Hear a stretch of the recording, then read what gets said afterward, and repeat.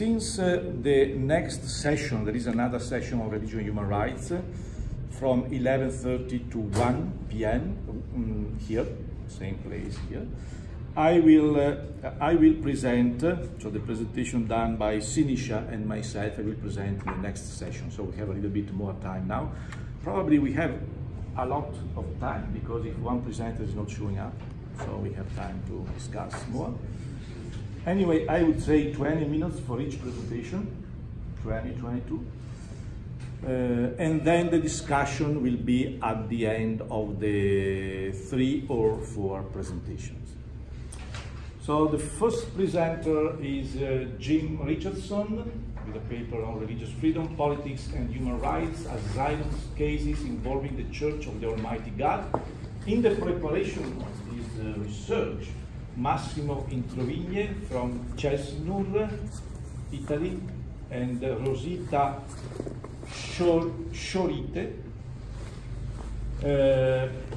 from International Observatory of Religious Liberty of Refugees have been involved, so this is they will participate in the discussion, I think, later. Thank you, Jim. Thank you. I handed out a sheet. If you don't have this, my friend at the back has some. It's too big for a PowerPoint. I summarized it in the PowerPoint, so hopefully that will be of interest. I also would call your attention to the fact that my email address is here. If anyone wants this presentation, and they might, if they're interested in this topic, because the presentation has a number of links in it to other information. So if you do want that information later, please email me and I will send you the presentation. Here's a general outline of the presentation. I'm going to do a bit of an overview about asylum seekers and why there's so many. I'm going to use the United States laws about this as kind of a typical example for Western countries. In the book we're thinking of doing, we'll of course talk about any differences in these laws that might be of importance. Then we're going to talk about the situation in China for religious minorities, particularly the Church of the Almighty God. And then we'll talk about the asylum seeking results that this particular group has had. In terms of the contemporary refugee situation, it's pretty grim out there in some parts of the world, as I'm sure you know if you pay any attention at all. We have lots of pressures on religious freedom and on human rights, civil rights in general. Some of the greatest offenders are China and Russia right now, but that is not to say there are not other offenders in various parts of the world, as I'm sure you know. This situation has led to many people seeking, becoming refugees and seeking asylum in various countries. And today, as I said, we're going to focus on China and the Church of the Almighty God. The United Nations High Commissioner on Refugees, for Refugees, was established in 1950 after World War II, working on refugee problems around the world. And it's, according to their latest reports, an average of 1 million people per year seek asylum status in various countries. And in 2017, there were 3.1 million people awaiting decisions who had sought asylum in various Western countries. And that's a link that has a lot of the information if you want it. Here's the United States statement. You might skim it quickly to get the gist of what is required if you, or the definition of a refugee in the United States law. You will notice that race, religion, nationality, membership in a particular social group or political opinion is, those are explicitly listed in the law.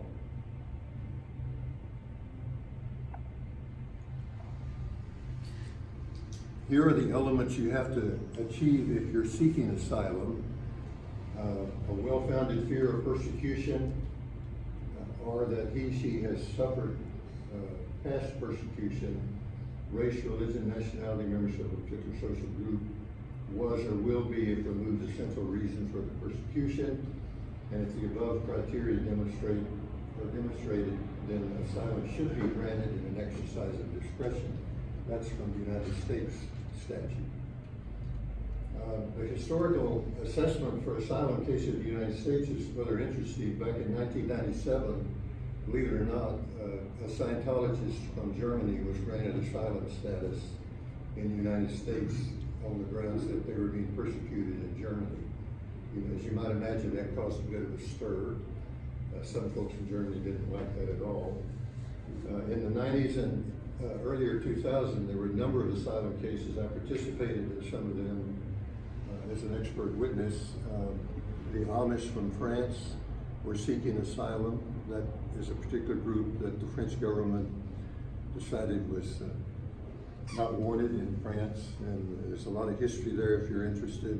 I can refer you to some writings that Massimo has done and that I've done. The Falun Gong also were seeking asylum status from China during this time period, and there was an interesting differentiation in the results of those efforts.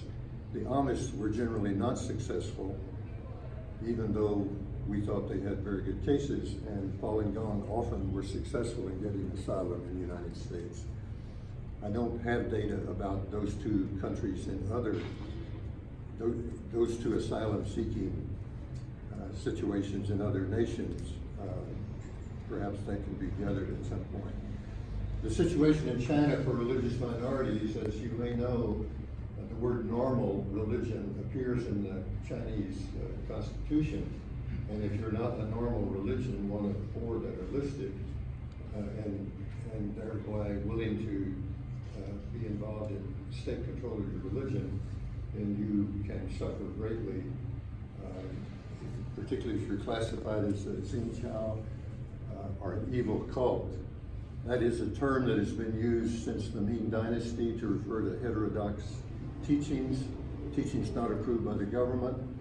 It's interesting to note that Christianity was so classified in 1725 and was only taken off the list in 1842 because of strong Western military presence. All the groups designated since 1997 under provisions of a law, Article 300. You might want to skim this and notice a few ambiguities, subtleties, a lot of discretion involved in how these groups are defined. Basically, any group can be defined as Xinjiao with impunity by local or national authorities. I'll give you a moment to read those, and again, there's a link there that has the entire statute in detail if you want it. This kind of language in the law is, to put it mildly, ambiguous and subject to great discretion and abuse. The Church of the Almighty God has been so classified since 1995 and has become a major focus of Chinese authorities since then. The major focus in terms of Western interest a decade or so ago was on the Falun Gong. And as you may know, there's been a large literature developed in that area about what happened with the Falun Gong, who were imprisoned by the thousands, and many died in prison. And there's all kinds of rumors about organ transplants and whatnot that seem to have some credence. This particular group has experienced phenomenal growth. The authorities themselves estimate 4 million members in China, although it's impossible to say how many members of the Church of the Almighty God there are, but thousands of them have been arrested and imprisoned, subject to re-education camps and tortured, and there have been, as with the Falun Gong, some suspicious deaths that have occurred. Freedom House, an NGO that some of you may be aware of, says that 80% of those arrested under Article 300 between 2014 and 2016 were CAG members.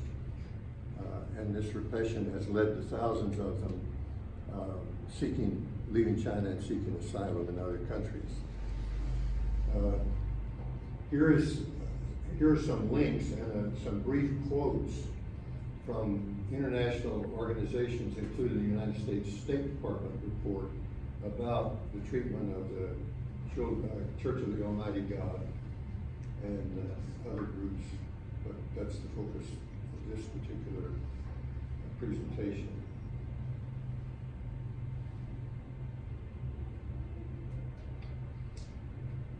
Okay, now I handed out this sheet to kind of help you, but I try to summarize some of the key facts on that sheet in this particular slide. Over 5,500 members of the Church of the Almighty God have sought asylum in nearly 24 countries as of June this year. The largest numbers I list there: Korea, the United States, Italy, Spain, France, Japan, Germany. Less than 10% have been granted asylum so far, however, and 1,968 have been rejected, formally rejected. 501 received deportation orders, but interestingly, very few have been deported. And there's a whole story there we could get into, and Massimo and Rosita know a lot of details about various countries they visited, and perhaps in the question and answer session, we can deal with some of those questions.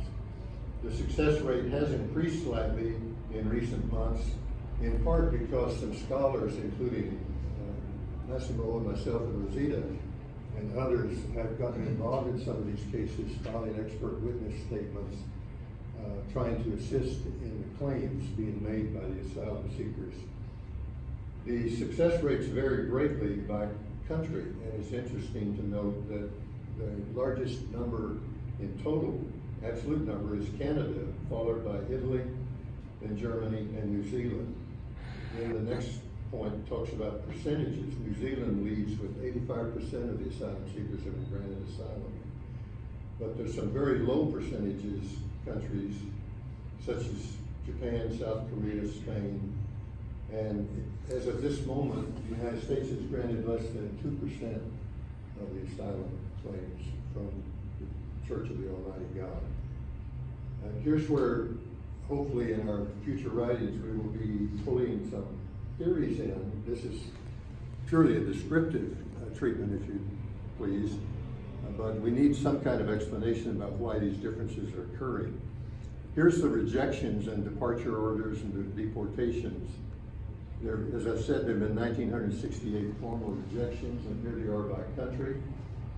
Some of the same countries that have granted some significant asylum claims have also rejected some, such as Germany.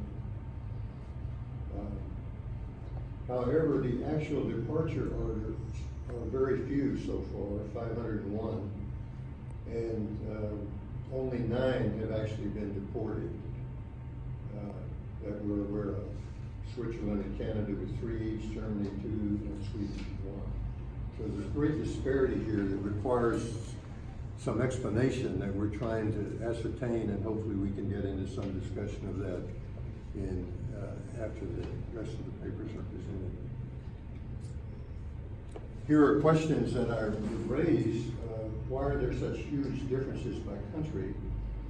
Some of them are fairly easy to explain because of political pressure from China. China does not want asylum granted to any of these Church of the Almighty God members. It's an embarrassment for China to have that happen. And it's the same kind of pressure that they brought to bear in the Falun Gong cases of a decade or so ago, and are still bringing to bear. But it's interesting to note, as I said, there have been actual few rejections and even fewer deportations. So that raises a lot of interesting questions about why this is happening. All these cases, many of these cases are just kind of sitting there waiting for some kind of adjudication. And even if they're adjudicated, then the claimant may not be deported. There's some steps they can take. They can appeal, and then apparently there's considerable discretion in the authorities as to when they are actually deported. And trying to explain and understand all those differences by country will be an immense task for those of us who are working in this area. I'm very curious about what's happening in the United States. As you might guess, since I'm from the United States, over 1,000 cases of asylum claims in the United States, but a low number of decisions, one way or the other, and virtually no, I think there's been only one deportation. So what are the reasons for these rejections is the question we would pose and ask you for any thoughts you might have on the matter. Here's an overall assessment of the situation. There's a general negative attitude. The CAG members are accused of serious crimes by Chinese authorities just because they're members of this particular group. Most countries require some evidence that an individual member has been personally persecuted, although that's not the legal standard. A well-founded fear of persecution is the standard. The fact that many CAG members have been able to avoid persecution is held out as proof that they're not being persecuted. And then sometimes they can obtain passports. You have to have a passport to leave China. And how can they do that if they're a member of a group that is being persecuted is a good question that the authorities always focus on. And then we have a lot of members of this particular group who cannot explain their theology. And again, that's not supposed to be the standard, but decision makers in various countries are sometimes applying that as a standard. If you can't explain the theology of your group, you must not really be a member of the group they're assuming. And these particular elements are taken from a paper Rosita has presented, and I give a citation here. It's available on the CESNER website if you want to read it. Reasons for rejection. Christina Calvena in Italy has written a paper that's also available on the CESNER website, talking about what has happened in Italy, the experiences there, and what the authorities are, how they're deciding. It talks about contradictions between the application stories told in interviews, applicant stories not jiving with information, what's called a country of origin information. I don't know if you're familiar with that, but it's a source that a lot of countries rely on. And the Chinese authorities have done their best to make sure their perspective is presented in this set of information and data about China. And some countries have relied on that and only are now becoming aware of the fact that scholars are in strong disagreement with some of the information China is putting out about the Church of the Almighty God. So here are my conclusions. There's considerable animus that seems to even be increasing in some areas toward refugees and asylum seekers. The political climate for refugees is very dim, as you know, and certainly what's happening in America is not helping with that situation. There are increased problems with people seeking asylum. CAG members have managed to flee China in large numbers. They have managed to get passports. There's interesting issues to discuss about how that's occurred. You sometimes get the impression that the Chinese society is totally organized, and if you're a member of this particular group, that you're on a list and you can't do anything except be arrested. And that turns out not to be the case, in part because of a large amount of corruption that's available. Our CAG members have taken advantage of opportunities to literally bribe officials to get documents they need to leave. The success rates have varied greatly, but they are improving in recent days, recent months, because of the intervention of more scholars. So that with that, I'll stop. I think I've used my 20 minutes probably. Thank you. And that's the next presentation.